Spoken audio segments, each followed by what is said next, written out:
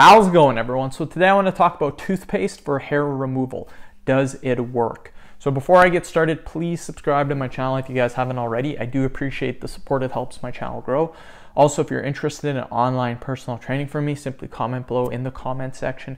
I will get back to you guys with more details.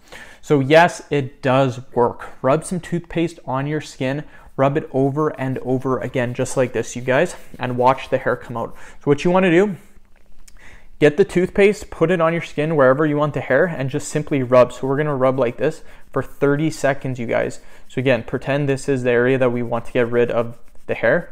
Just put a little bit of toothpaste on and rub it. If you guys don't believe me, then try doing it yourself and see if it works for you. I know when I first tried this, it did work. So again, just keep rubbing, again, around 30 seconds or so, and you should notice that the hair will come out. So again, just keep doing it like so.